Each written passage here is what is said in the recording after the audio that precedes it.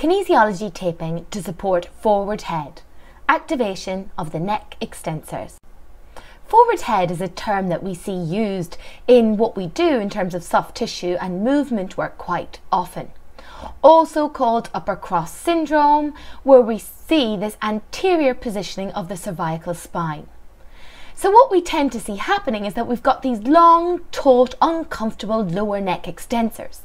But then at the upper neck extensors, right at that suboccipital, they tend to be short and tight. People will complain of potentially neck pain, headaches, and just discomfort at the base of the skull, as well as potentially pain and weakness between the shoulder blades and down that long extended chain. As I said, this is something we see really commonly today. But if this is something your client has come to you for, it's because it's probably causing them mobility issues, pain, or preventing them from achieving movement or activities that they want to. So you're looking at their whole body. Your treatment goal is looking at correcting more than just that forward head. You might also be looking at chest mobilization, shoulder mobilization, releasing some of the spine. And if the head is the last part of the equation or the part that the client struggles with the most, then taping can be used to try and support that as part of your wider treatment goal. The deep neck flexors might also be short and tight, for example. What are you releasing and what are you strengthening? This is certainly a wider treatment plan if you're treating someone with forward head.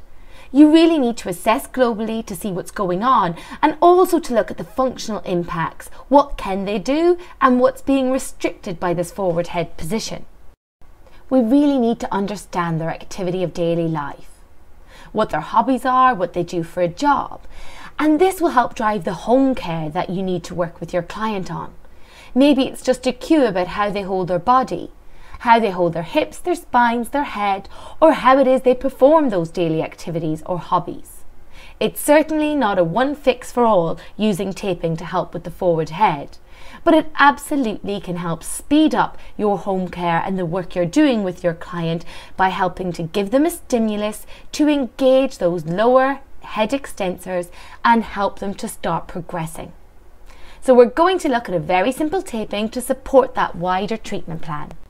We'll do a one-step taping to activate the lower neck extensors, but there are numerous other options depending on your treatment goal. You might want to help support them in thoracic extension if they have that upper cross syndrome. You might want to inhibit the pectorals, help open up that chest. Depending on their shoulder mobility, you might be doing some shoulder stabilization work. So lots and lots of options, and as always, it's really key that you assess your client to ensure that you're treating them holistically, a 360 approach, and not just sticking tape on the part that hurts the most.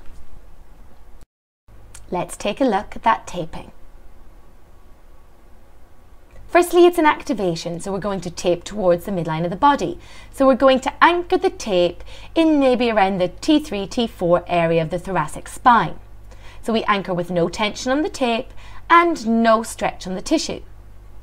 Now, we are going to get our client to stretch their head forward, and we're going to add a light amount of stretch to the tape and anchor up one side of the soft tissue on one side of the spine.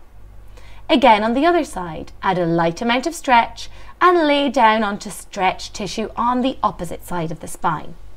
And then simply anchor the tape with no tension. Note that we don't anchor right up to the base of the occiput. For one reason, the hair is there, and remember we want to activate the long neck extensors because typically the short or the upper neck extensors towards the occiput are already too short.